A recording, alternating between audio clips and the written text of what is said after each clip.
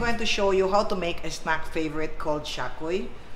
It's also called Bicho. Let's begin. Here are the ingredients. 4 cups all-purpose flour, 2 teaspoons baking powder, 1/2 teaspoon salt,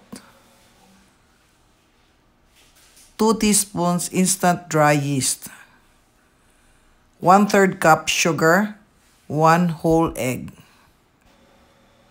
3 tablespoons margarine, 2 teaspoons vanilla, 1 1/4 cups water. Alright, you put water in the bowl and then you put yeast. This is instant yeast. You stir. You know the yeast is active if you can see some bubbles. See? And then I have vanilla, sugar, baking powder,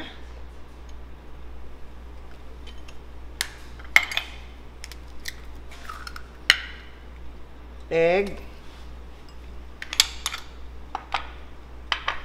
and then you add the salt to the flour. Don't add the salt directly to the yeast because it slows down the activity of the yeast. Sometimes it will also kill the yeast. So put this all in and then let's mix this. You mix at low speed for 1 to 2 minutes until you form a dough. Here you can see the dough is formed. So I'm going to add the margarine now. You can also use butter, but margarine is okay.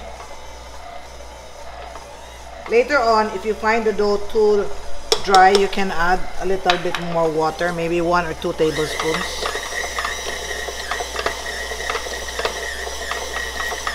You mix this at medium speed for 10 minutes.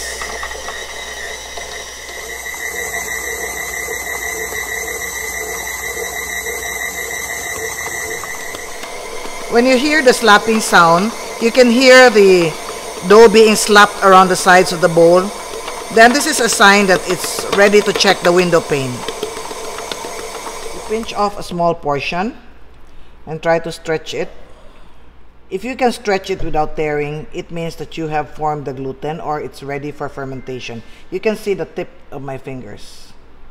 Alright, remove this from the bowl and then you form a ball. And then here you put about 1 to 2 tablespoons of oil.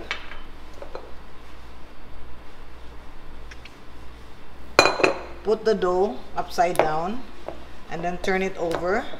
So you have oil on top, then you have oil on the bottom. And then you cover this with plastic wrap.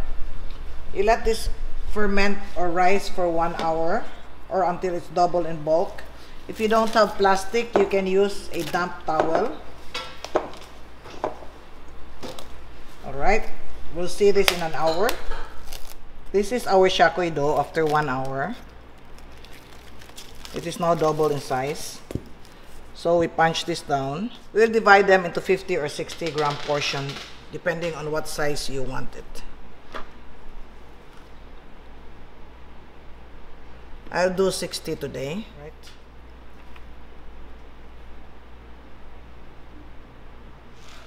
After you have portioned the dough, you form them into smooth balls. There are 3 ways to form a smooth ball. The first one is to cup the dough in your hand and press it against the table or the board so that it forms a smooth ball. Again, cup, then press it on the table so you get a smooth ball. The next one is this way. You put your thumb and then you fold it like this and then put your thumb up like this, and like this. And then after that, you pinch this together and then you have a smooth ball. Again, put your thumb in the center, then fold it over your thumb, then bring your thumb up fold, bring your thumb up again, fold, fold, fold, fold, fold, and then pinch this together, and you have a smooth ball. Another way is you just fold it over like this. All right. Whichever way is easier for you is all right, as long as you get a smooth ball. And then you rest this for 10 minutes before we roll them into lugs. After 10 minutes, we form them into a baston or a rod, like this.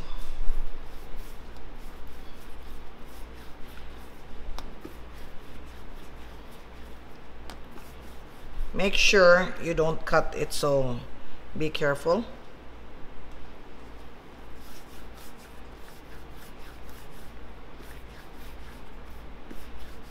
Alright, after you're finished with the last one, you go to the first one that you made into a baston. So this one. And then we roll it out again. You roll it out to about 15 inches. If you can, otherwise 12 is alright. You will notice the second rolling is easier because the dough has relaxed. So like this. And then, I'll show you two ways to braid. The first way is just like this. And then normally they just pinch this together, but I always make a knot to make sure it does not untangle when you fry this. So this is the first one. Another way you can braid is to just hold it in the middle and then twist like this. This is faster.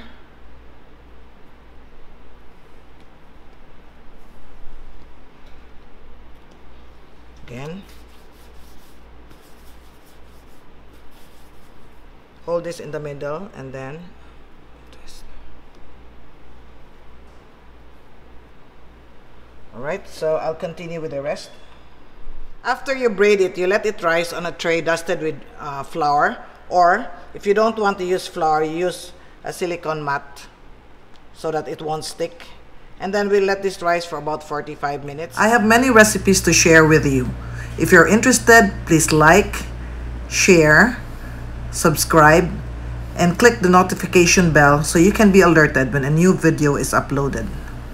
You can check if the oil is hot. You put a cooking chopstick or a barbecue stick in the middle. You'll see bubbles around the stick. Alright?